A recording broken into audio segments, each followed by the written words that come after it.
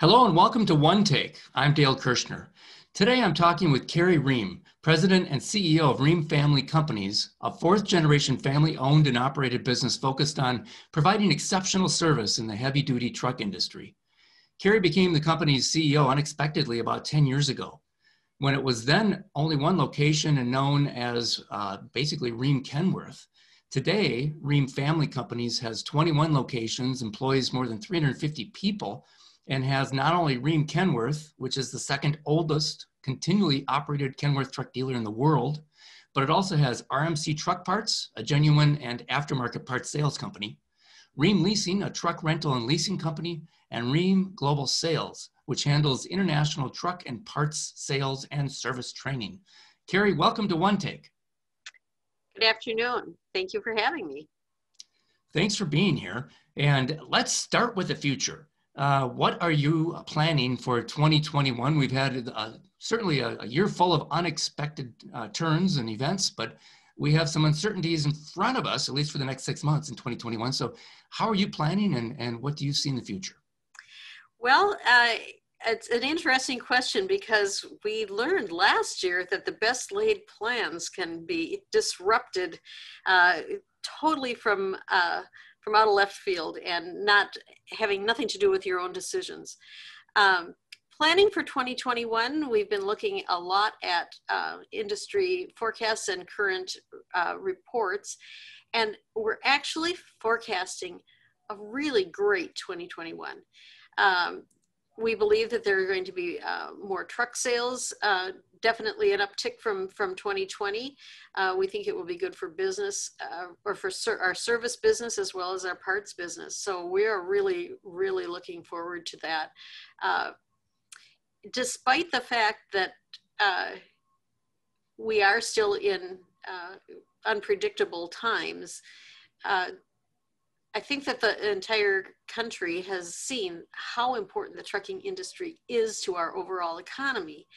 And we have felt fortunate that we're an essential business and we're able to continue to operate.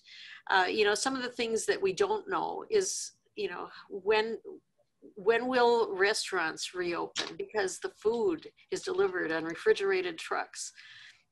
When will the schools reopen because school lunches are delivered on trucks, milk is delivered on trucks, so on and so forth. So there are so many aspects of the overall economy that have been closed or minimized in 2021 that we don't know how things will be. We don't know necessarily how soon or how this will impact housing starts, et cetera. But boy, it sure seems like this year people have been fixing their houses. I don't know if you do any DIY projects, but I hear from other people who do that you go to the Home Depot or wherever you get your supplies and they're out. So yeah. Should be really interesting. Yeah, I was finishing a do-it-yourself project when COVID hit. And so I was happy to be able to wrap it up. At first it gave me a reason to get out. I could go to the hardware store and still feel like I had a life. But yeah, right now it's pretty bad. Well, that's really interesting though about 2021 that you're seeing a good year in front of you. Is there the chance that as the economy kind of comes back in all those sectors and, things like restaurants and schools come back online, are you going to have a hard time keeping up with demand? Well, hopefully that won't be the case. Last year we were impacted when the truck factories were shut down for 5 or 6 weeks and then restarting. And then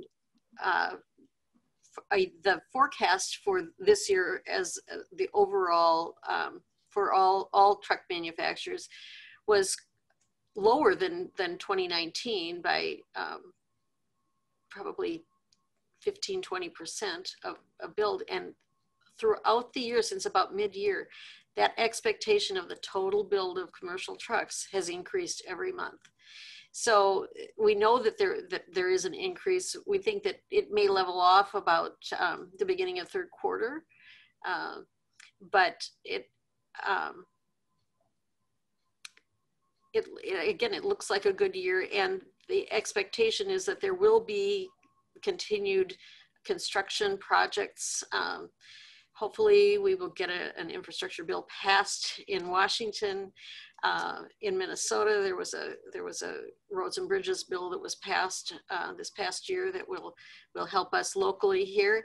And the other thing that is true about Minnesota and this region is that we have a diverse economy. We have a lot of ports, a lot of things come and go on ships, either through the river or through the Great Lakes in our immediate region. So those things are good. Agriculture obviously is good. Manufacturing is strong in Minnesota. So there are a lot of aspects of our overall state economy that is positive. Even logging up north. Yep. Tell folks a little bit about how you what your experience was with used trucks in 2020 also. Oh, well. Pendulum changed. It absolutely did. There was a swing. We started the year with a lot of trucks, that were secondhand used in our used truck department. And as the factories were closed and trucking companies couldn't get a hold of new trucks at the pace that they wanted them, they turned to looking at the used market, and our flood of used trucks that we had diminished. And by September, we were kind of running out of trucks. So used trucks. So that's one part of our business that is very volatile and is somewhat predictable in that it'll follow, that there'll be after a peak year, about 4 or 5 years later, then you've got your peak of used trucks coming back in for trades. So it was somewhat predictable, but last year was incredibly difficult for the used truck market. But it's coming back, and the reports that I read is that almost every month the prices are increasing. So it's a challenge. It's a balancing act, and there's so many little levers and valves to push when you're trying to operate that part of the business, which is less predictable. It makes me wonder, it seems like you had to shift a little bit back and forth in more than one way during 2020. Have you always been that nimble as a company, or did you have to become more nimble, more flexible to be able to handle how things kind of went back and forth in different areas during 2020? Well, I wish I could answer that question with total confidence. I mean, we're always looking at, the different aspects of the different profit centers in our business and what is likely to bloom or bust, so to speak. But I've been at this 10 years. This is the first time there's been any serious economic downturn, and it was so rapid. I mean, when you look at what happened, it went straight down and then started to bounce back. So I haven't been through one of these before. This has been one of the biggest challenges for me since I've been the owner of this company and sitting in the CEO spot. This business has been around since 1932. They were born out of the Depression. Mm-hmm. So the company has had to be nimble, but we sure learned a lot in a short period of time. Yeah, and had to make decisions that would be good for the company long term, but would definitely impact some of our employees and some of our customers. For instance, cutting back on hours of operation impacted both our employees and our customers. Trucks run 24/7, and when they need to be fixed, they need to be fixed. So that definitely had an impact, and we've tried to figure out how to accommodate people and meet their needs despite that. You also had to mix in the whole COVID safety protocol situation. Oh, absolutely. When it comes to people bringing their trucks in for repairs and just making sure your employees were taking the right steps from safety perspectives. What were some of your challenges on that front, and how did you solve those? Well, we had weekly meetings to begin with, and almost daily. I mean, when it first started happening, we would all gather in our boardroom and listen to Governor Walz tell us what was happening next.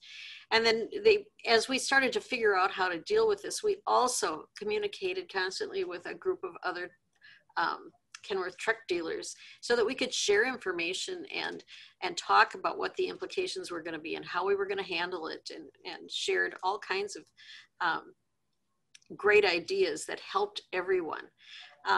So it was a time to really give and get, I guess is the way I would put it, from a group of peers that are there to support you no matter what, but in particular at this time. The other thing that we did was we just started right away thinking about how are we going to keep people safer. And we have administrative offices in the second floor of our building, and we cut it off, and which was really hard because I liked being visited by people that worked in other parts of the business, but we cut it off because we had the security, the ability to do that. We strongly urged it in other locations that didn't have the same kind of ability to literally lock people out. We did that with the various areas and said, you need to work in your own area. Mm-hmm. And just so people know, you have a parts store downstairs, and you also have a repair facility, correct? Right. So we did things to try to stop people from wandering back and forth between the two, but also that's our sales location. So we didn't want people moving into that location either. But then the customers come in. Well, we started out with a lengthy questionnaire so that we could do contact tracing. And we really had to dial that back because it was cumbersome, and there were some visitors who didn't want to provide us with certain types of information. And so we just started tracking who came and when they left, and what part of the store that they went into.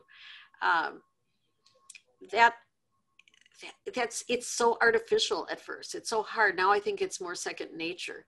But we also had concern about our technicians getting into a truck that they were going to have to work on, and would they could possibly contract COVID that way. So being a glass half full kind of company and group, we sourced a product that we could use to sanitize the truck, and said, at first there were some people, no, I don't want you spraying anything in my truck. I don't know what it is. We gave people the option.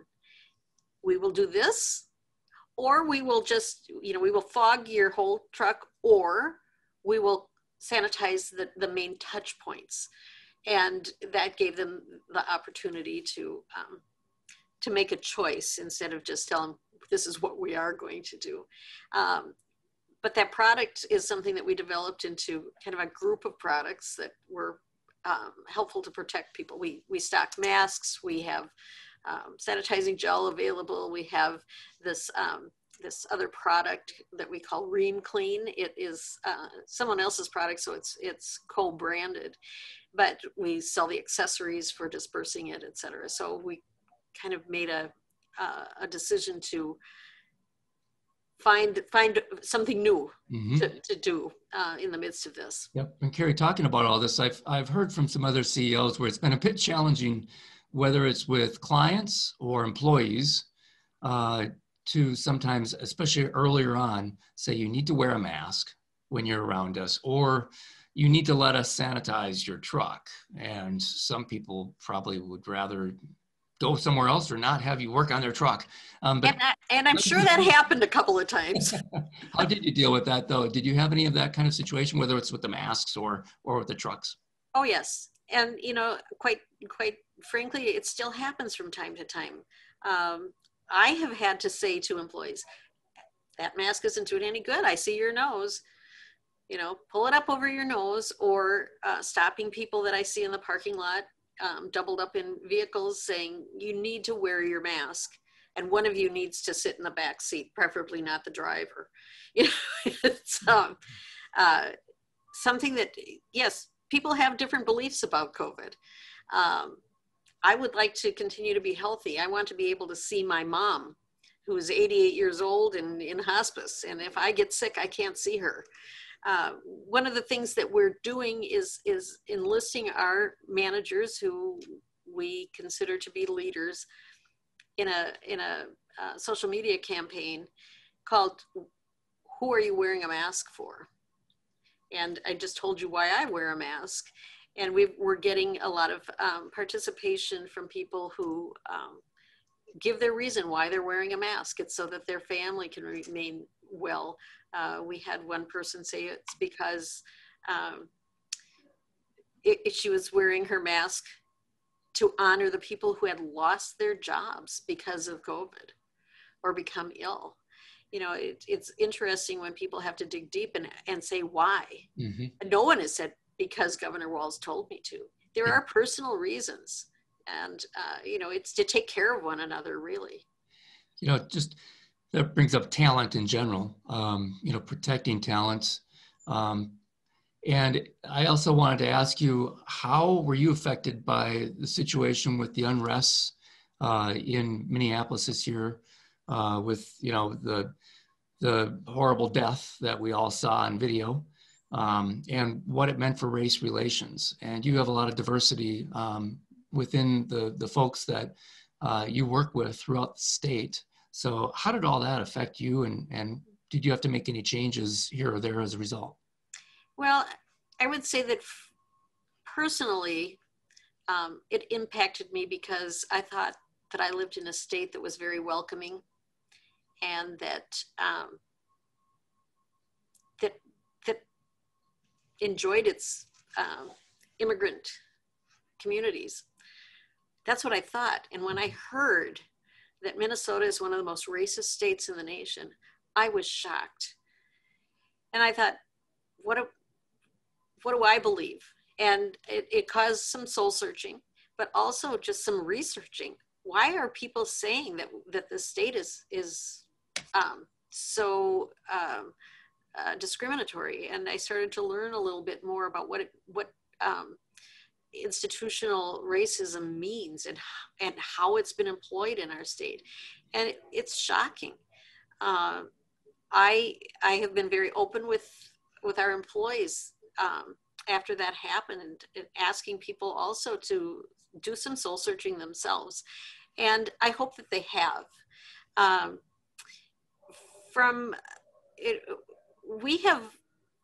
It's very plain that there is a particular group of immigrants who have seen the trucking industry as a real opportunity.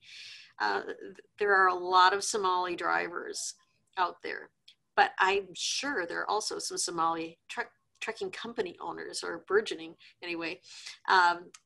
And I want them to feel comfortable. And I have our HR department engaged in figuring out how to reach that group, that particular immigrant group, to bring in as employees, because gosh, I like going shopping where people look like me. Wouldn't everybody?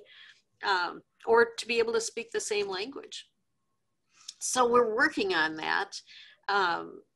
We, of course, have to submit our EEO paperwork every year. And, you know, we're not doing too bad. So I feel good about that.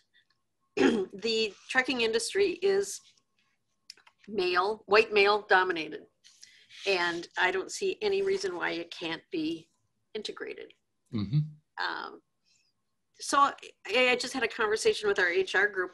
Yesterday, I met with some folks at the Senna Foundation and learned about their programs. And there is something that we can do to bring some of the young people in to see what happens at a truck dealership, so that they can be exposed to the possibility of careers at a company like this or in this industry. Excuse me, I'm kind of dry. So just looking for opportunities, you don't have to look very far.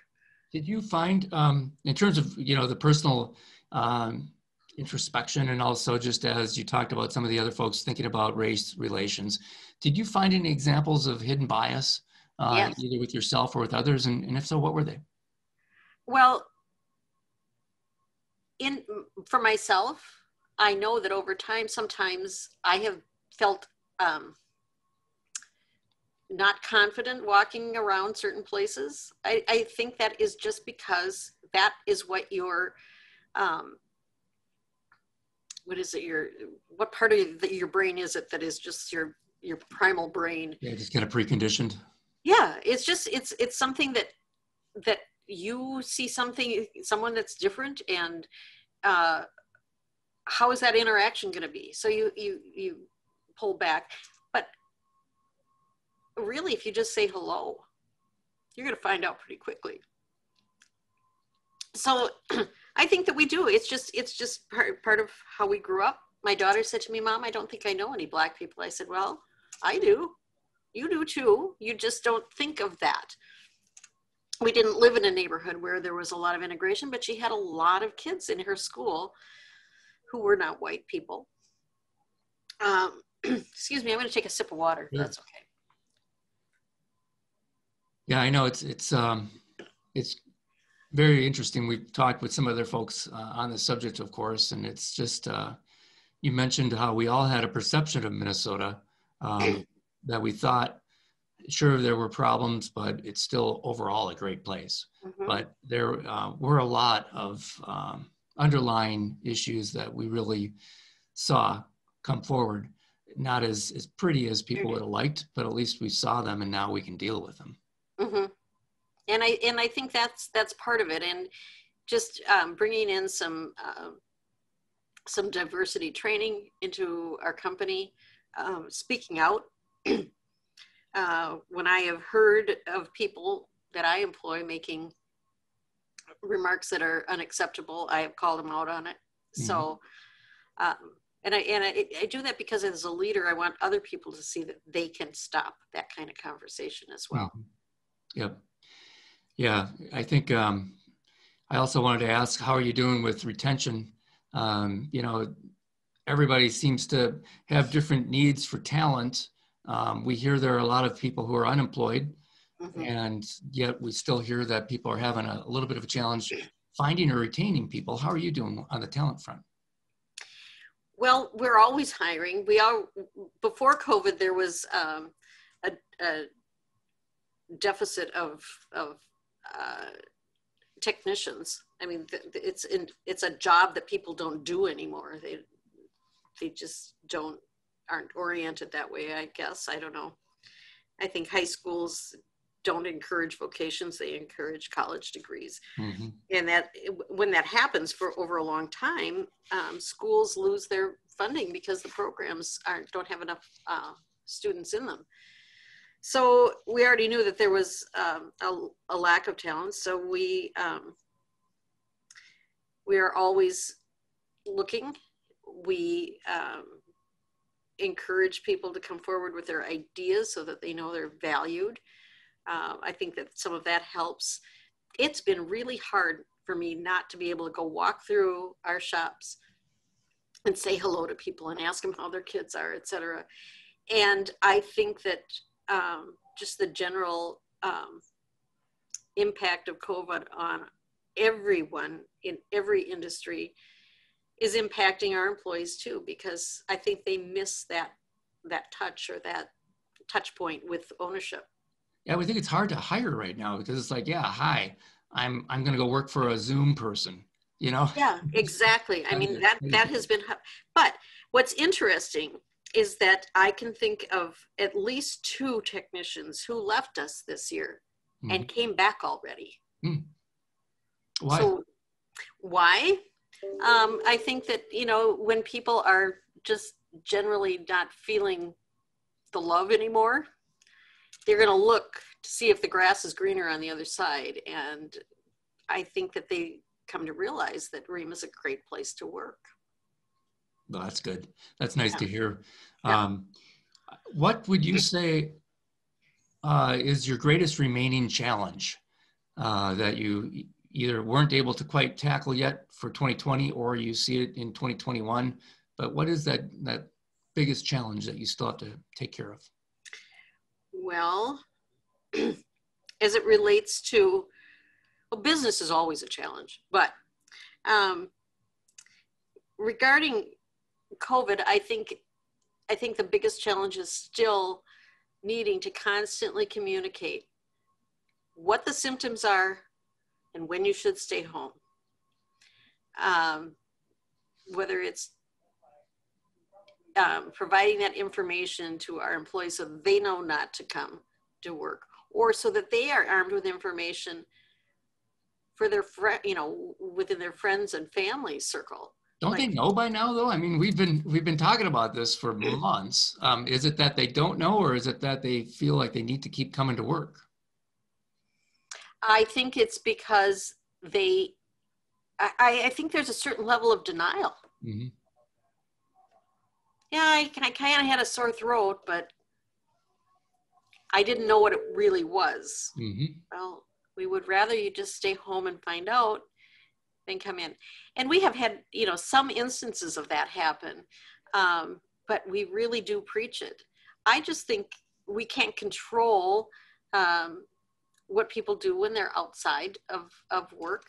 And it's a constant reminder and just, almost a pleading. Please protect each other. I guess just among friends and acquaintances, I've heard, well, I don't care if I get it. Well, do you care if you give it to your grandma? Because it's not just about you. It's about our community. It's about our healthcare workers who are absolutely burnt out at this point. It's about, somebody who has a stroke but can't get into a hospital and maybe is permanently then debilitated or dies from it. It's changing people's minds about not just what's important, but what your responsibility is as a fellow citizen. Yeah, that's a really good point. And it's a really good point too about the symptoms. I mean, we've all heard of people who have come down with this. They didn't even know they had it. They didn't have any symptoms. Then there are other people where, like you said, little scratchy throat, little sore throat, maybe they don't have a fever, but they have some of the other symptoms and they don't think anything of it. And so I think that's a really good point, given how prevalent it is right now, especially in Minnesota. And then just thinking about other people more when it comes to this as well. I had a friend who came down with it. He said, it didn't feel like much of anything. I'm fine now. And I just said, boy, it sounds like you did well in the game of Russian roulette, where it's 1,000 empty chambers with one bullet.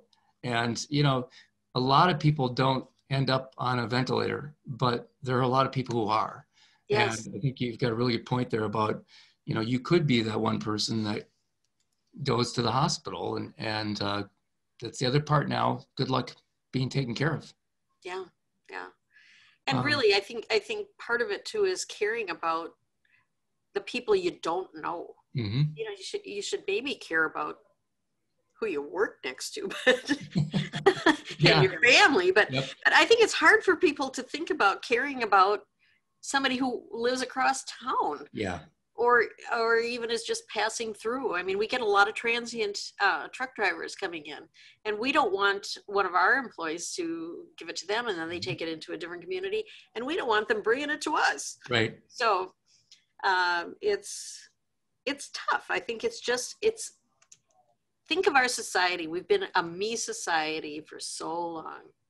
It's all about me. Well, I think we're finding out it's not all about me. It's all about us. That might be the best way to describe the number one takeaway from 2020. Absolutely. What would you say when you look back at 2020, what are your one or two situations that were major challenges that you were able to solve that you're most proud of? Oh, wow. Well, one of the things, and I've said this several different times, is that when the pressure's on the pipes, you find out where the leaks are. And one of the things that we had started to do, I would say, I want to go back to what I first said.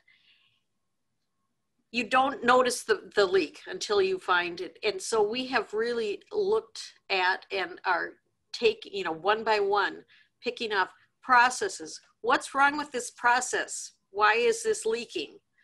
So we've really worked on a lot of those things. The other thing is finding out really who you can depend on in terms of your external resources. And one of the things that we did in the midst of all of this via Zoom and email and no in-person contact is that we changed our lead bank. And that was a lot of work.